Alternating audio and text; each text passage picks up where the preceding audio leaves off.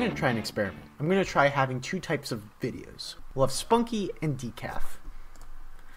Spunky will be a faster cursory overview of the code, so it'll just be a high-level overview for those of you that kind of know what you're doing and are ready to just jump in and write the code yourselves.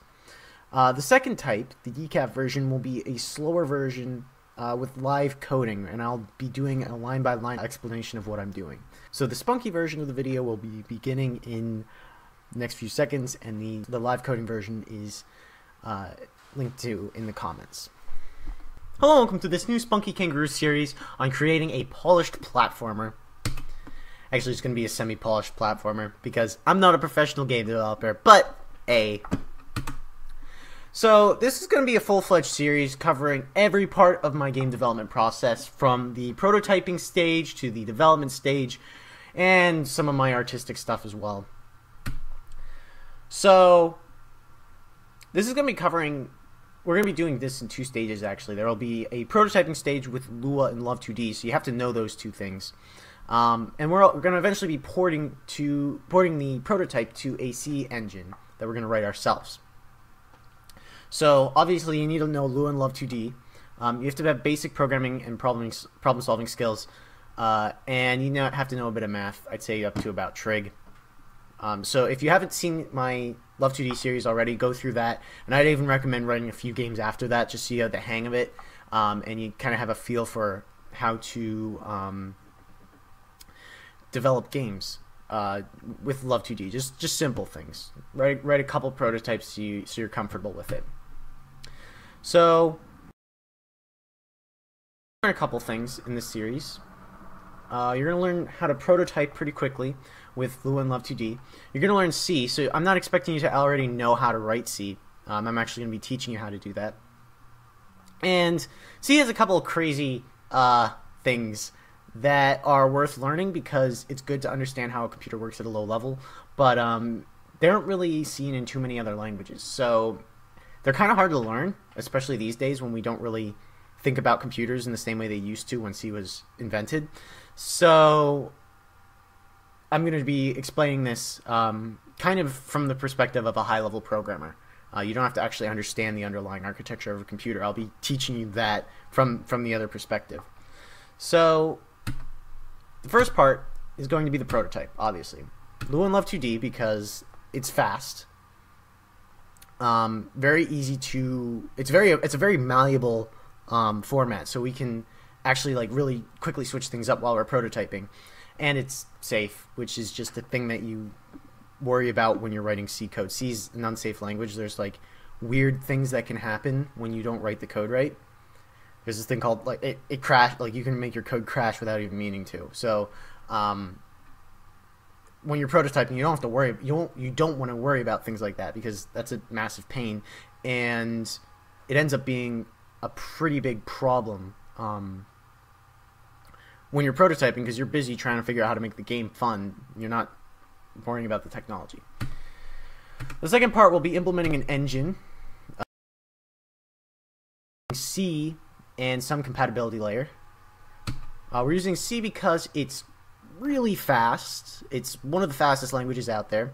It's a very clean language as opposed to something like C++, which I don't like C++. There are a couple reasons for it. Most of them are kind of not related to what we're trying to do right now, but I like C over C++. I much prefer it, and I think that it's worth learning C, because if you know C, you can write C++ in a C-style way, which actually results in cleaner code most of the time. C has a simple ABI. ABI means Application Binary Interface. So at a low level, the actual machine code is very clearly defined. So if we wanted to do this thing called write a binding, we could bind Lua code to call this low-level C code using the ABI, and we'll know exactly how to do that. We can actually define and very easily understand how the C code is running at a low level. So it gives us more flexibility if we want to eventually add some kind of external scripting in Lua, possibly. We might do it, we might not, I'm not sure yet. And finally, C is very portable. C runs on literally everything. well, almost everything. It's like one of the most. I think it's the most portable language on the planet. There have been C compilers for freaking everything, so it's really good for that. We can run it on Linux, OS X, Windows, every type of mobile phone, and every type of mobile operating system. So C's like kind of the universal, one of the most universal languages out there. So a compatibility layer is kind of a bit that I don't want to have to write manually. The compatibility layer just allows us to do things like draw stuff to the screen, create windows, handle input, handle sound, stuff that you have to interact with the operating system to do. And if we were writing this compatibility layer manually, we would have to write Windows 32 garbage. We'd have to write X code for Linux, and I really don't want to have to worry about any of those things. Objective-C, which is for Mac, is terrible. I don't really like Swift, and writing that fun. It's not very rewarding. It's just, yay, we finally figured out how to hack together this stuff to make it draw. And there's plenty of options out there. So for compatibility layers that are already written, so there's no reason to go back and reinvent the wheel. At least I don't find any reason to do it. There may be some, but I don't feel there's a need to right now, especially for what we're trying to accomplish. So once we do that, we've written the engine, we've written the game, we've finished the first 80% of the work, we've written the prototype, and the prototype is now implemented in our game engine. We get to work on step 3, which is polishing the game and the engine. And this is the fun last step that is the final 80% of the work, because polish is like one of those things that makes a game fun to play. The funnest factor is kind of influenced by the underlying mechanics. So if you've got a fun game from the start, it'll still be fun. But if you polish it well, it'll be even more fun.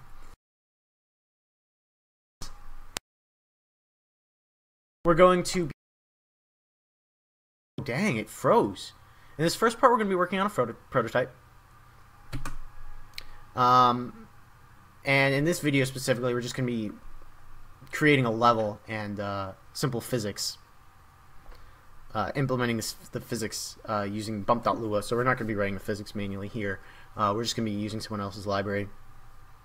And in the next few videos, we're going to be working on player movement, some of the fighting mechanics, some basic enemy AI, maybe a few levels just to get a feel for how it'll all fit together. But we want to just try to get through the prototype as quickly as possible, because you want to have some momentum early on so you can really get a feel for how the game works.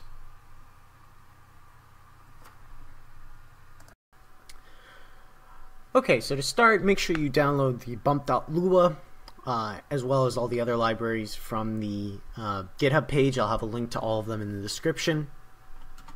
And then we're going to start by requiring bump.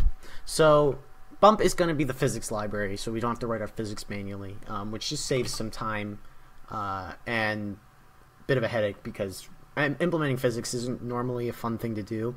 So if we can have that for us, for the prototype done for us, like just out of the way, that'll make our lives a lot easier. So start by creating a new bump world.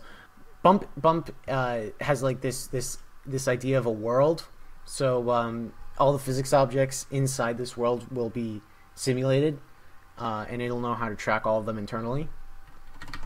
So just create the world variable and create a new world, and then we're going to create a level table, which will be our level structure. So we're going to define our two level functions. The first one we're going to work on is level add elem. So that's going to take a rectangle coordinates for the size and position of the rectangle, and a draw lambda. And the draw lambda will just be a function that we can use to specify how the game will be, the object will be drawn in the scene. And then we're going to create a temporary table that will just have the draw function. We don't have to track the XY width and height in here, because that's tracked by bump already for us. It already handles all the rectangle code, so we're just going to pull that out from the physics world when we need it. We want to add that table to the physics world and pass it the rectangle coordinates, and we want to insert that table into our elements so we have a reference to it that we can use when we need to access that table later. And finally, we'll return t just in case we want to have access to that table now. We're going to also have a draw function, and this draw function will just go through every element in the table and call that object's draw function and pass it the object's rectangle position. So basically what we're doing is telling every object in the entire scene to draw itself. And now we actually implement our main love functions. We're going to start with the load function, in which we I'm just going to set the background color to a gray and add 2 elements. The first element is just going to be a ground element, and we're not storing that in a variable or anything because we don't really care about tracking that. I mean, it's just the ground. It's not going to be manipulated that much. And then we're going to create a second box, a second element that's a box, and we're going to actually move this one later. For now, this is just going to be for like demoing purposes, but we'll eventually be adding the player here as well. The draw function is just going to call the levels draw function, which will do all the drawing for us, and our update function is just going to be a little demo right now that takes the x and y position of the rectangle, of the box rectangle, our second object, and increments it a bit, so it moves it around. It slowly moves to the right and moves down with the physics.